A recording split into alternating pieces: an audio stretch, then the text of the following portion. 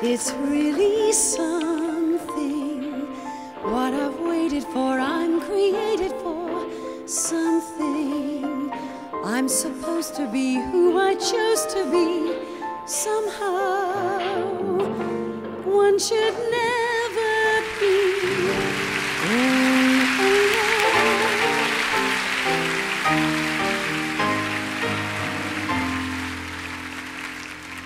Something magic laughing at me, crying for me. Open the gates of heaven, rays of sunlight dancing for me as I begin to behold the world.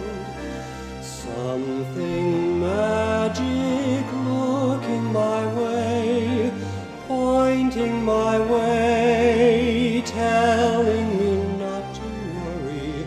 Tears of sadness will come my way, but they will not be the end of my world.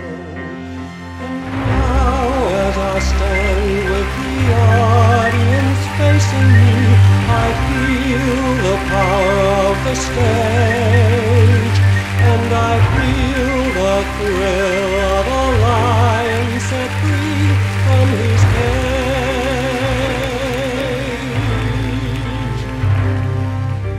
Someone out there staring at me cares about me, cares about what I'm doing. Someday maybe they'll come to see, and they will find what they all want to know. When something magic inside of them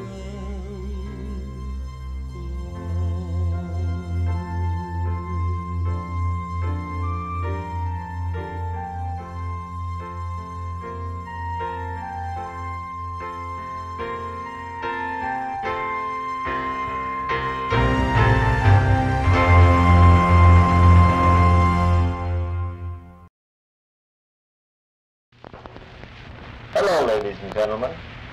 This program is the first in a series about the wonders of space. Your hosts will be the Atkey family. Yes, Dad, I'm sure everyone will enjoy our adventure. 5, 4, 3, 2, 1, 0, blast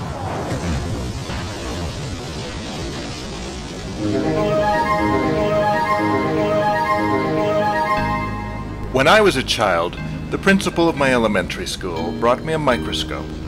Because I wrote science fiction stories, he thought I was interested in science. But the truth was, I didn't want to grow up to be Stephen Hawking. I wanted to be Captain Kirk. We have to prepare for blast off. While there were stars in my eyes, there were also tunes in my head. Fast forward to 30 years later. As the eventide looms, and there's a flower that blooms in the twilight. In a small theater in the heart of Manhattan, I made my New York theatrical debut as a composer and lyricist. Absence of light brings a smile, and then it is really awesome to see how this pretty blossom can grow anywhere. There is nothing taboo. You can make it if you will dare. How did I get there? Ladner, British Columbia, where I grew up, was 3,000 miles away from Broadway.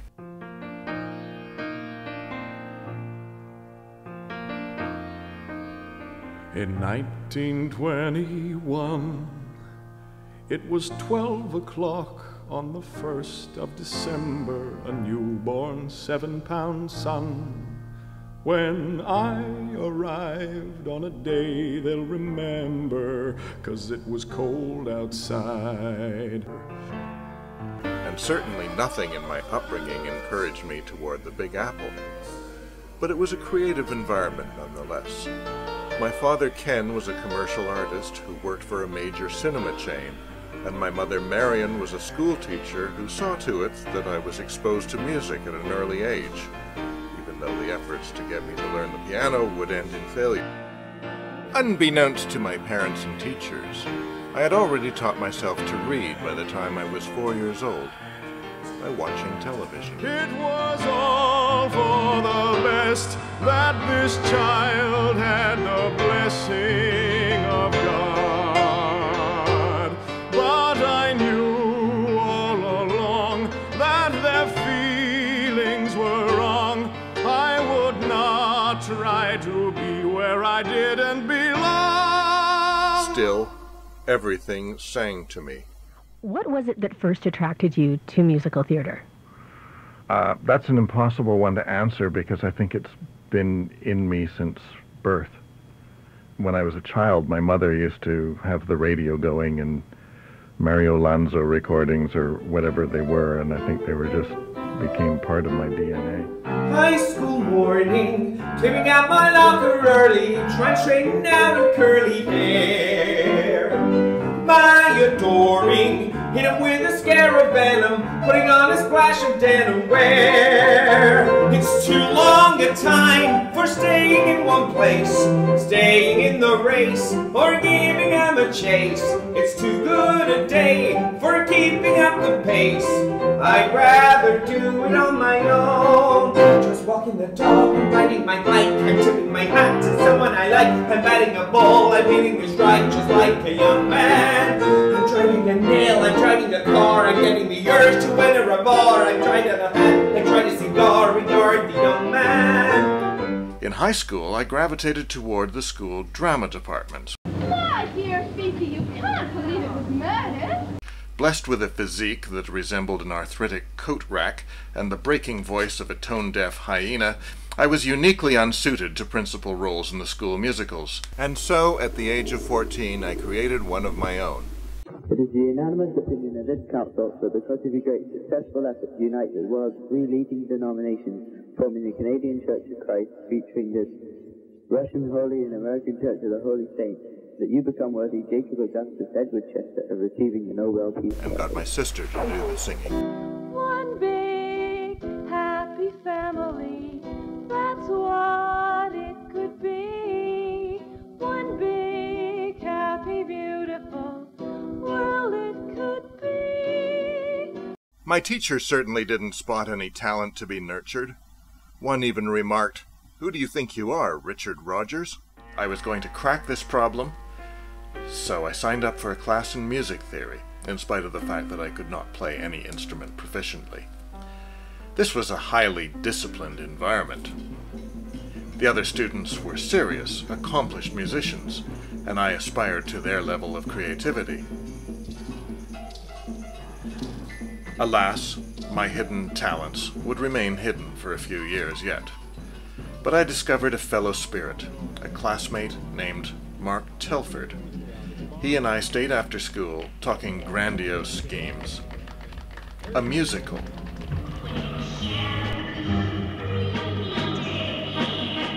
Of Macbeth.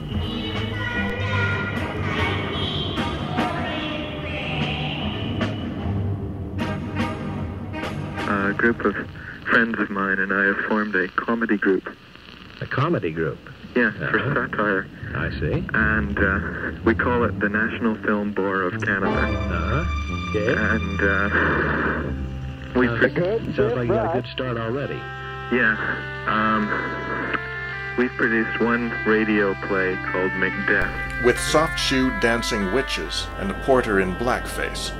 This was the show that would make Max Bialystock break out in goose pimples. And we're going to try to work on staging it this Christmas. Wow. Did you have pretty good success with it? Was it pretty well accepted when you put it on the air? It isn't on the air yet. Oh, I see. You're just going to do it. The station's lost the tape. They did? Oh, that's terrible. You only had one tape? I made the mistake of not sending it registered mail. Yes. And I know it was received, but I don't know who received it. Oh. I sent it to the program director, and I found out they don't have one. So we set to work. But then we hit an obstacle, and I suddenly wished that I had never persuaded the school board to scuttle the principal's plan to rename our school after the neighboring Indian tribe who used to rape and pillage our own Indians. Mel Atkey, what are you doing? He banned all of our activities, and we were forced underground. Rehearsals began under the same tight discipline that I had learned in musicianship class. Every night, every day, you know, things like that. He doesn't have a head. It doesn't have a head. I chopped it off. I'll be holding it. Somehow, we pulled it off. On Vancouver Cooperative Radio, it's 7:30. We're going into now the Drama Festival. Tonight, a special production of Macbeth. Macbeth is the story of one man's quest for power and the manner in which he is encouraged by his steadfast and unrelenting wife. Macbeth greets three weird sisters, and following a brief love affair between one of the sisters and Banquet, Macbeth's partner, Macbeth is told that he will soon become king. He sends word home to Lady Macbeth to inform her of the good news. She promptly writes back to him, asking him what time he would be home for dinner and whether or not to put on the tea. Hello, dear. Have a good day at work? Who the hell are you putting on? Get up bloody awful day. I just about got skinned alive on battlefields. And just as I'm recovering, I meet three of the fiercest looking ball players I have met. I got the last laugh many years later when I discovered a book called Everything Baseball. In it, there's a list of song titles found in the Library of Congress. Among them was the baseball song, sung by the three witches to Macbeth and Banquo. Don't ask why there was a baseball scene in the opening of Macbeth, and don't ask how it found its way into a book published by Prentice Hall. Just accept it. Yay! Of course, Macbeth wasn't a real musical.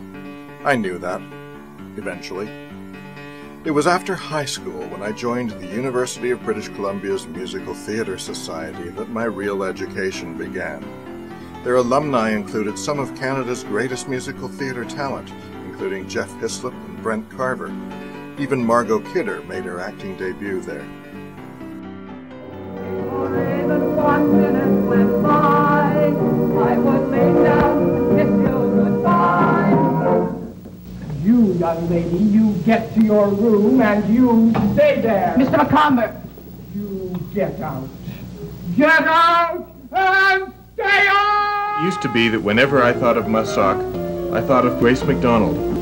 Grace, how long has Mussock been in existence? Well, I would say about 60-some odd years, but don't take that personally. I haven't been around that long. How did you get involved with Mussock? Well, actually through Harry Price, because I was doing Theatre of the Stars at the time, and when he started to do Mussock shows, he asked me if I'd come and choreograph. I think the first show we did was Student Prince. If I may ask, how long ago was that? Oh, gad. This is my 30th show, but it's also my 4th retirement. Some of the shows I missed in between, but this is my 30th show with Mussock. The main thing about Mussock, and I think a lot of it had to do with Grace's input, was that you really were having a lot of fun, but you were being very, very professional, because Grace wouldn't do it any other way.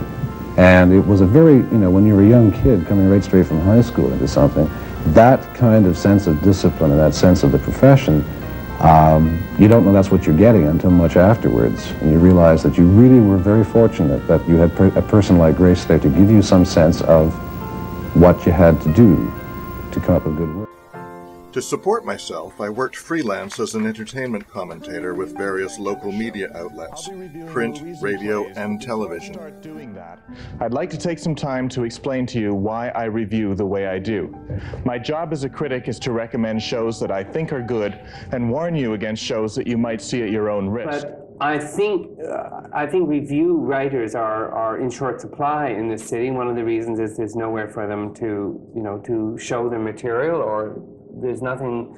I mean, it's very difficult to gamble on a big-size musical, because musicals are so expensive. It's one thing to do a play like Talking Dirty with 5 actors. It's quite another thing to do a musical which requires, professional musicians and usually a cast in excess of 10 or 12. So I think this is a good opportunity for musical writers to get some exposure. And I know yourself, you've written material, and I think, this is a venue where you can at least, at reasonably, inexpensively expect some of your stuff to be tried out.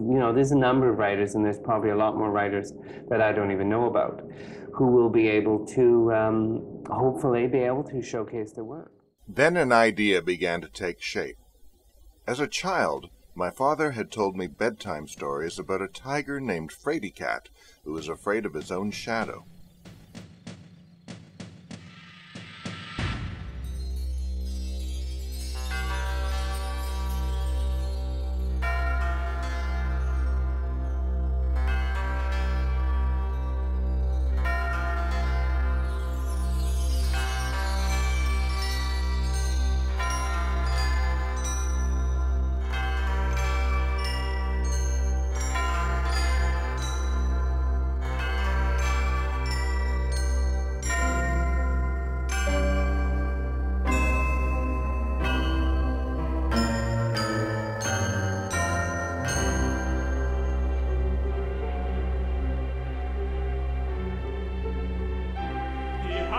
When he's hungry. I'm scared. There's nothing to be afraid of.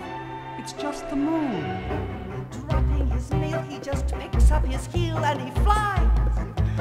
Nothing can stop him now as he paces and catches their faces and dies. The only problem was, I still couldn't write music. Or so I thought. That night, as I lay in bed, about to go to sleep, I mentally heard one of my tunes and could visualize the score in front of me.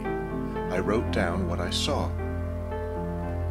A few weeks later, we went into a recording studio, and within a couple of months, that same song was played nationally on CBC Radio.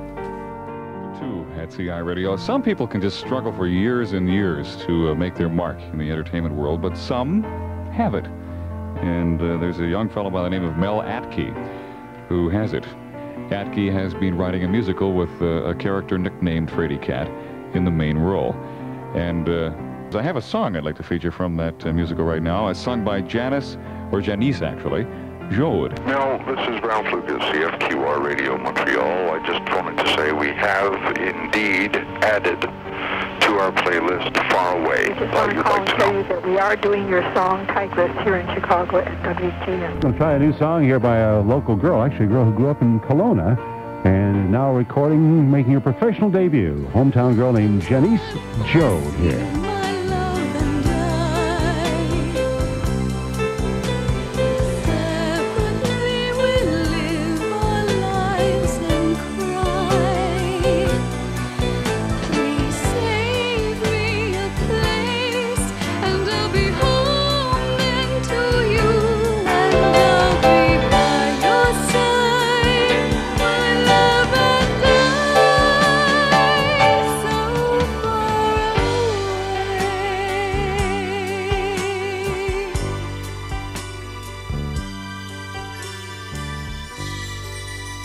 The dam had broken.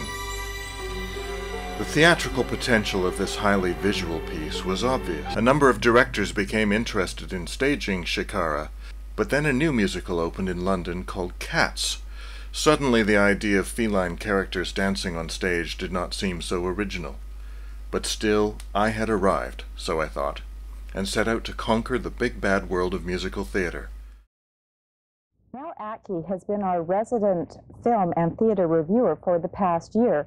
However, this will be his last show as he will be residing in Toronto. So he is going to give us some of his thoughts and feelings about leaving Vancouver. I've been with Metro Magazine and its predecessor, Tabloid 59, for just over a year now, and that has been a year of tremendous growth for me. I came to Cable 10 looking for an opportunity to gain experience in television, and I got that. I began doing on-location reports, then started reviewing movies and plays, and finally, I recently did my very first live interview. However, everybody reaches a point in their careers when they realize that it is time to leave. I have reached that point. While Vancouver is a city with tremendous potential in the arts, I have found that I have to expand my boundaries and seek other experiences in order that I might grow as an artist. My destination is Toronto, where I hope to pursue my other career as a writer and composer of musicals. I would not consider myself prepared to do that if it weren't for the experience I have acquired as a part of Metro Magazine. It is the thirst for greater and more diversified experience that draws me away. I set out for Toronto, Canada's cultural capital and the world's third largest English-speaking theatre centre. Although I was a little fish in a big pond, I expected to rise quickly to the top. Of course, when a fish does that, it's not a good omen. For the first time, my passion for musicals and my fondness for science fiction coincided when James Doohan arrived. Name? Farrow. Vincent Alexander Farrow. Age?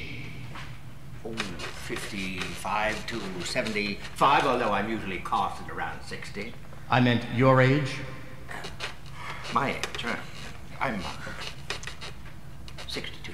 Come on now, Mr. Farrow, don't you think you're a little, advanced to play the Prince of Denmark? Besides, we already have someone in mind for the part. Who's that?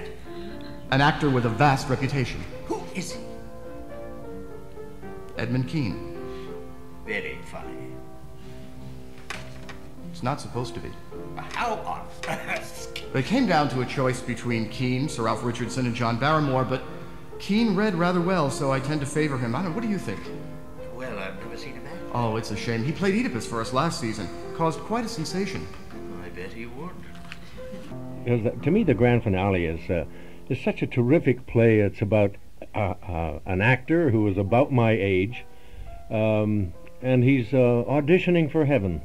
He doesn't know it at first, but he finds out that this is the problem, and he has a lot of problem with the director, who's the guy in charge of either getting you in or getting you out. You know, it could be God himself, it could be St. Peter, it could be Mother Ann.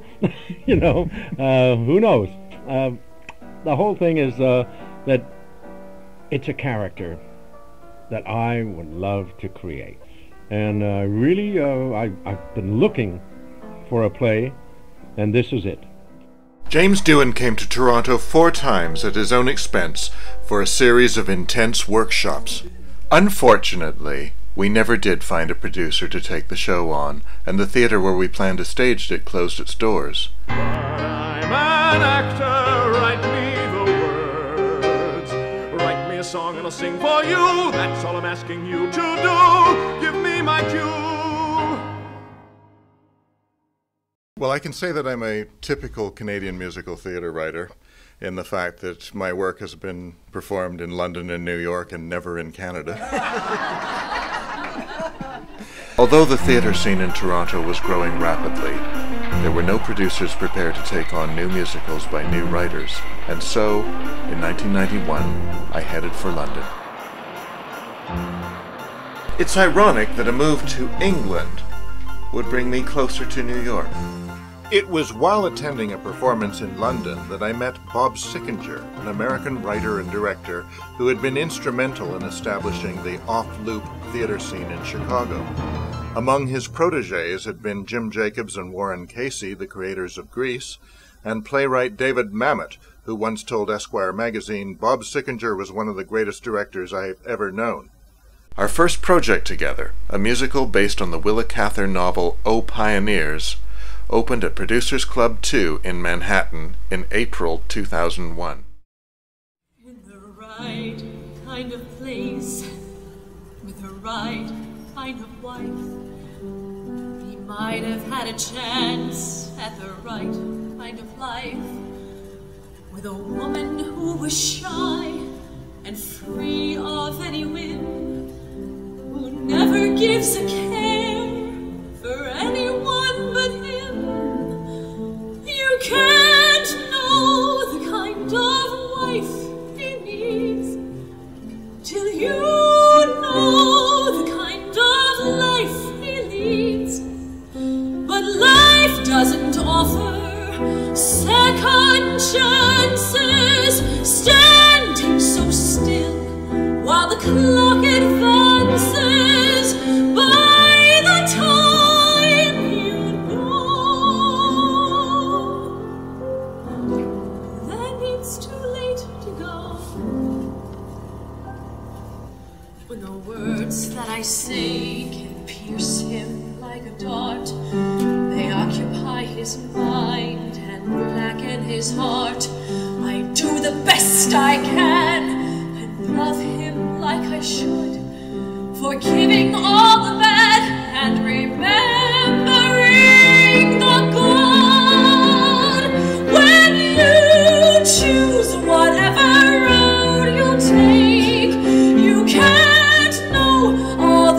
mistakes you'll make, and life doesn't offer second chances, opening doors to new romances.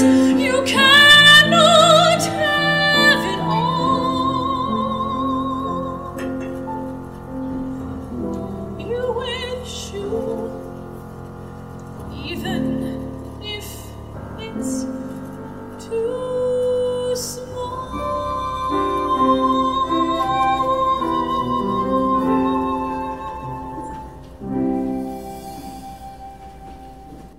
I think on Marie's Lament, Second Chance, I think that should go much slower than what we have there, you know. And let's keep together as a team. And I'm just really knocked out with, you know, with what you've done. I'm real happy, and I hope that you'll be that happy with it too. It had been a 20-year journey, but my work had finally arrived on a New York stage, albeit one off Broadway.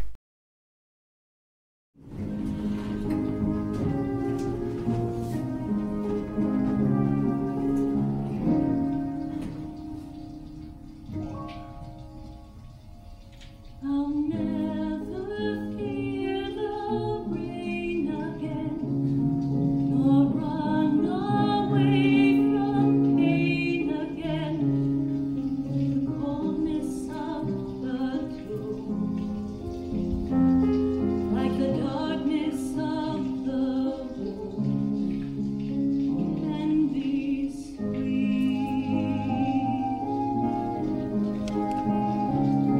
So maybe I can live again by learning to forgive again and reignite my soul and make my spirit whole.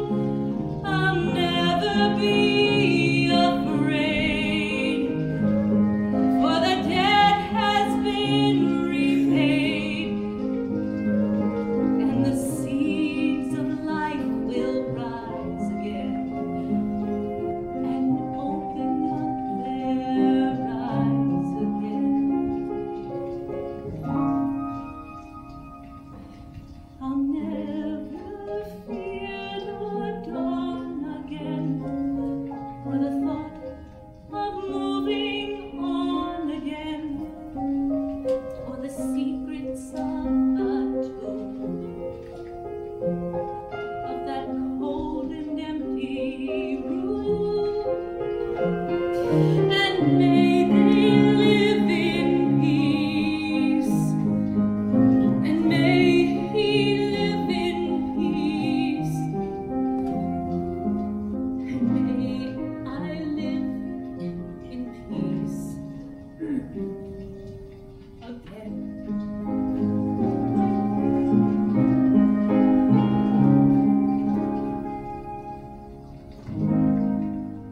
Oh, that's a beautiful shot. Very nice.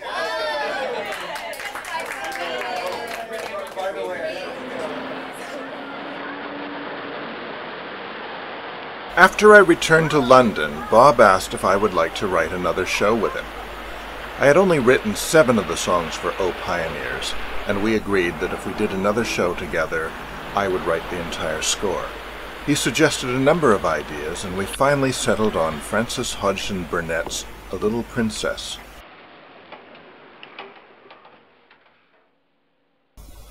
Once again, we worked long distance for 2 years. Bob would email scripts to me, and I would send music to him as MIDI files. Then he would record them with prospective cast members and send me the tapes. And witty and such a to-do. The trinkets she's wearing are quite improper. He'll spoil her, I'm betting. She'll come across. They call the princesses living in their royal realm, waving down on all the downtrodden whom they quickly overwhelm. They were born to take the helm, but people must make a living through the mire of grit and grime. Know a world that's bleak and ungay. Way odds not worth a dime.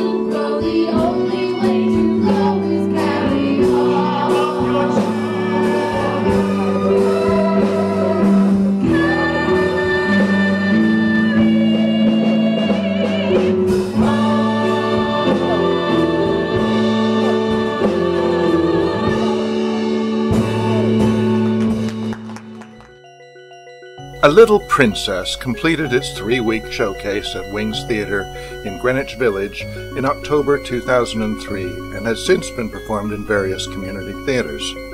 The New York Times wrote, "A Little Princess has charm." Mel Atkey, who wrote the score and lyrics, has composed lovely music whose fiddle passages recall period tunes.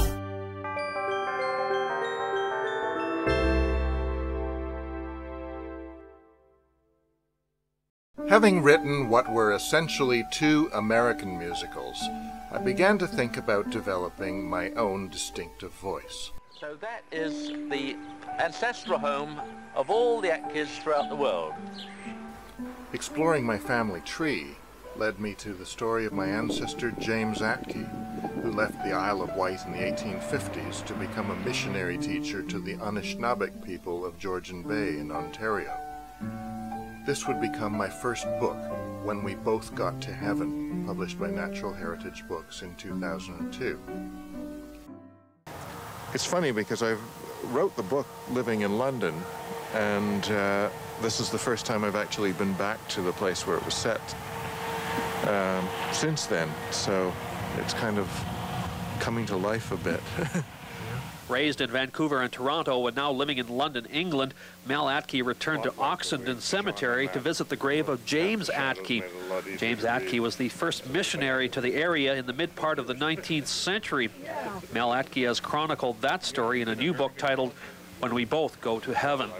Mel Atkey's great-great-great-grandfather James, who's buried here, was witness to the original treaty negotiations with local First Nations people. Some of those issues are still in dispute today. As well as illuminating the place of the Atkey family in the pioneering days in Ontario, Mel Atkey's book is described as an important resource for insights into early treaty arrangements with local First Nations peoples. They were appalled at what the government was planning to do with them and forcing them off their land, because their idea of educating them was that they would be fully active members of society. And they found themselves in the position of leading the horse to water and not allowing it to drink. It would be a disservice to say the book focuses on land claims issues alone. It also speaks about pioneer history in general, genealogy, and explores early North American religious and missionary movements. On the Bruce Peninsula, Drew Ferguson, News Now. Next, I wanted to know how these cultural roots impacted the musical theater. Broadway North. Mel Atkey has done a wonderful job, and I'm going to turn the microphone back to Kate so that she can introduce the gentleman who really has put an awful lot of himself in this book for a lot of years.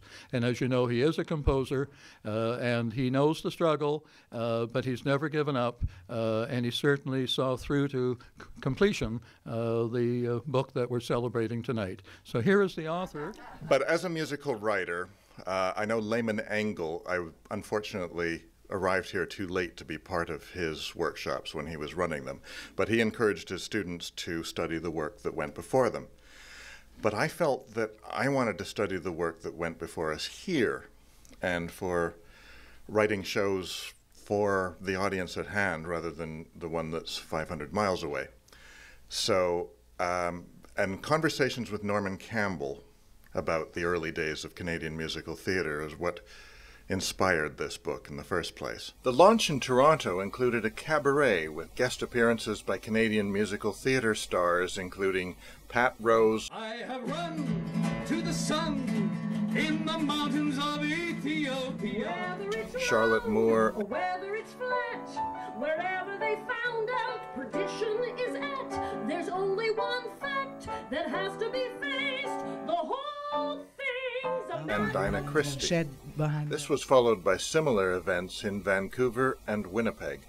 The book was well received by the Canadian musical theatre community, but what was really interesting was its international reception, especially in Australia, where many people saw the parallels to their own experience. Welcome to Broadway at Bedtime for the second time, Mel Atkey.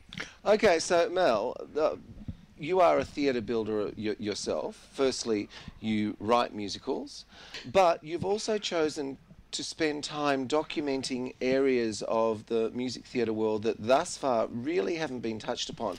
Your first book, which you very kindly sent to me some time ago, Broadway North, is a celebration of the world that is only just a wee ways up from New York, and yet it's so far away. When you're a writer of musicals, you're encouraged to study the work that goes before you. But did everyone hear that? Anyone studying music theatre? Did you hear that? That you are study the work that went before. Study the work that actually does go before you. Yeah, because the world did exist. The world of musicals did exist before Wicked. And before Cats. Before Cats. Or before Rent. Exactly. Yes. Before Oklahoma. Yes, indeed. Why was it important to document your home country's theatre and let us know about it? And one of the things that tends to happen when you don't connect the dots on things like that, you never really move on because everybody has to reinvent the wheel each time. Mm. And, you know, people wish that there was a continuity to it. And I thought it would be interesting to do a book extending the same principles as Broadway North, but looking at other countries and finding out what, if any, traditions there are there. The result has been a follow-up book, A Million Miles from Broadway, musical theatre beyond New York and London. Books on musicals, which are generally all about Broadway, claim it as the uniquely American art form, because as I discovered growing up, that there were uniquely Canadian musicals.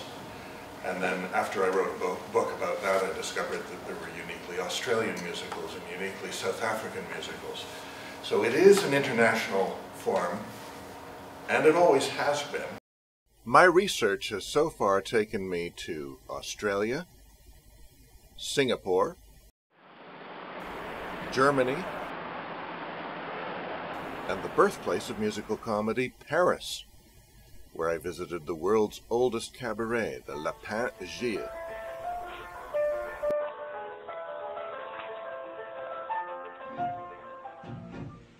This book will also cover musical theater in Japan,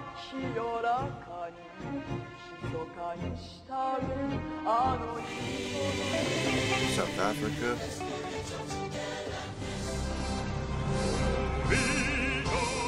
and Argentina.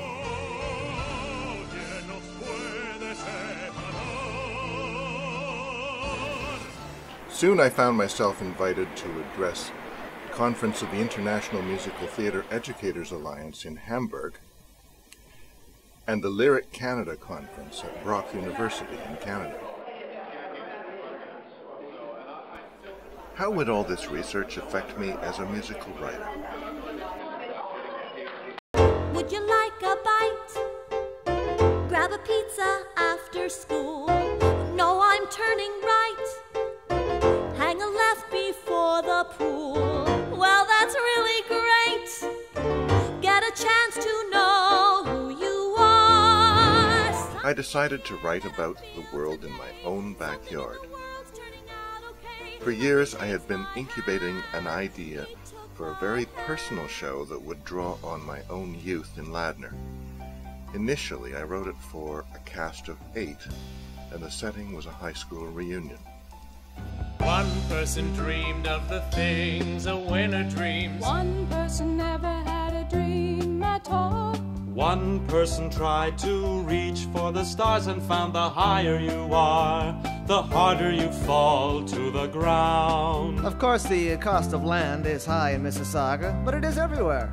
Our house was a steal at $275,000. One person dreamed of writing a symphony. One person dreamed of owning a home. One person dreamed of having a family. No person ever dreamed of being alone all his life. We sent Don Jr. off to a private boarding school for 10 months of the year. What do I find with the passage of time when I reach the end of the rainbow?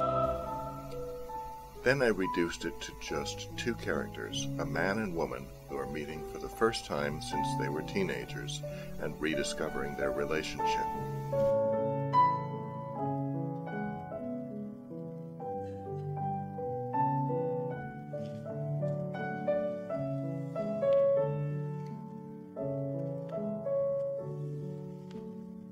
Empty and lonely and scared of the night. Without the skill, I've lost the will to fight. Love on the pages, but lies in the air. A pretty scene with little meaning there.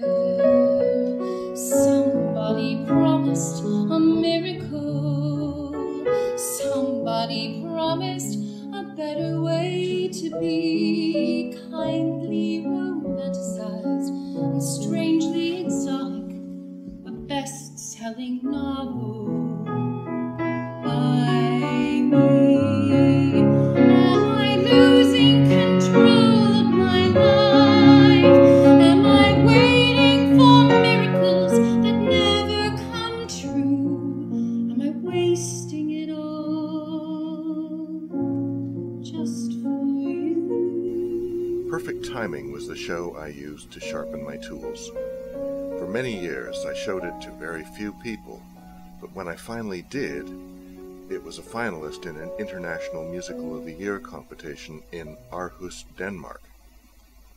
Something in the air that I feel tonight, something in the world's turning out all right, and I know it will. Olivier Award-winning actress Janie D used one of the songs, Something in the Air, as the opening number for her one-woman cabaret show.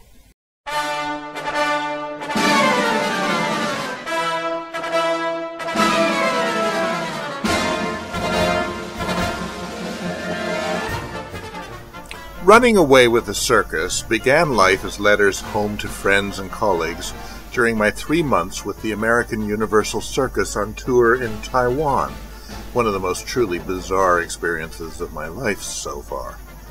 I knew that I wanted to turn them into a book when my friend, television producer Norman Campbell, threatened jokingly to bootleg them and publish them under his own name. My nighttime day job is usually involved working backstage in various London West End theatres. However, in one occasion in 1997, I found myself facing a broken heart, unemployment, and, worse yet, taking on a soul-destroying job to make ends meet. Then an ad appeared in the stage for circus workers. I jumped at it. A team of psychiatrists and the employee of my family then jumped on me, but I went anyway.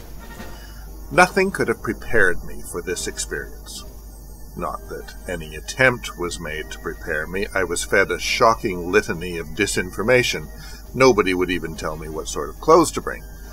I found myself in a foreign country with no understanding of the language or culture, doing a job that was deeply embroiled in local politics.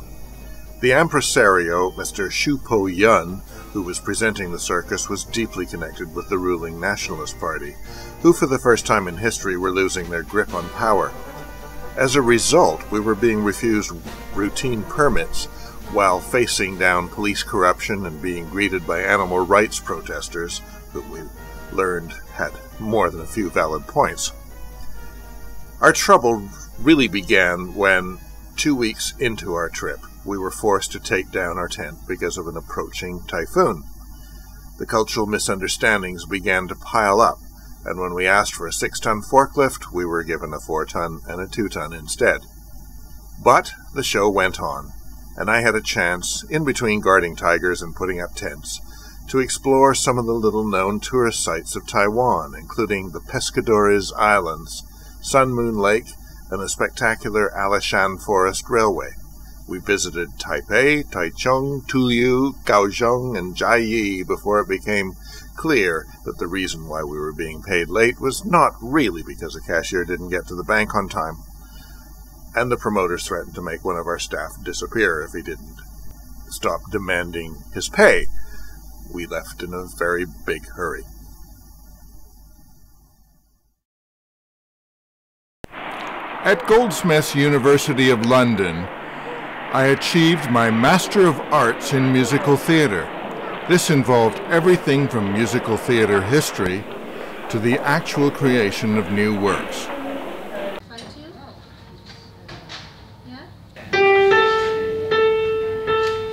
So that sounds beautiful, yeah? Really good. Next one is? Wow. Okay. So together, that should make a beautiful sound. Should sound like this. Okay, so let's try that. Right, let's try it from Sammy. Let's do okay, 3, 4.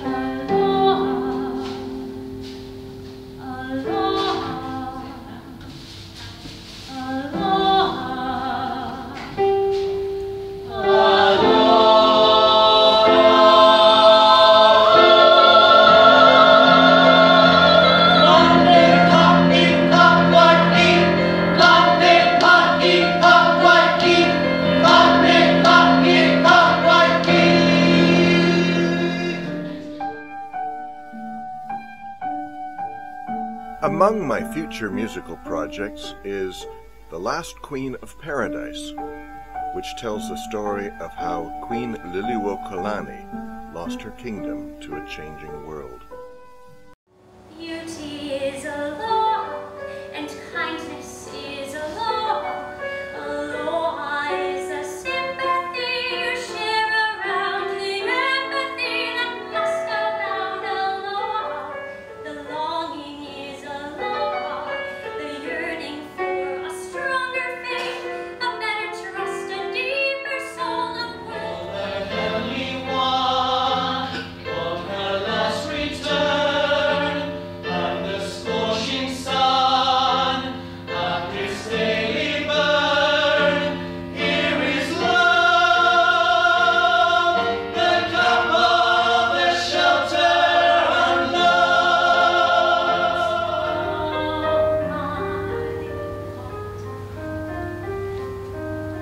What do they want of me? Aloha, aloha,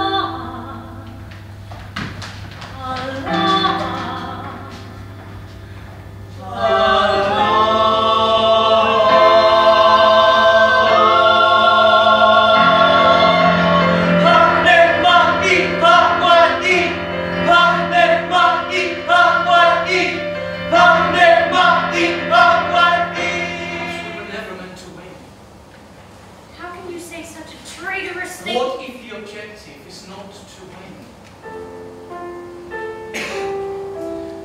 For what if the future is not ours to hold? What if it ends up a tale we've not told? What if the ugly it sends up extolled, but weren't we beautiful? What of the tales of the pleasantries past? What of the foibles and theories amassed? What of the brilliant when these we outlast? Oh, weren't we beautiful? Beauty is aloha, and kindness is aloha. Aloha is the sympathy you share around, the empathy that must abound. Aloha, the longing is aloha, the yearning for a stronger faith, a better trust, a deeper soul, a world more just. Aloha, abundance is aloha.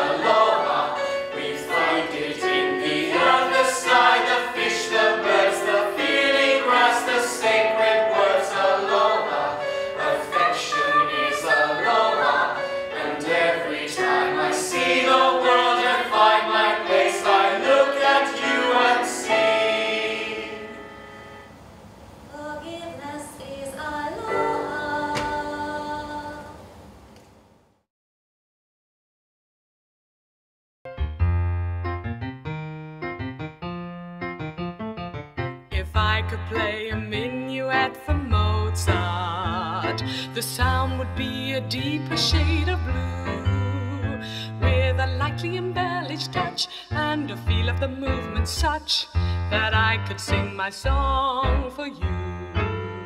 A place for me somewhere, and passions run through me, with petty little things forgotten.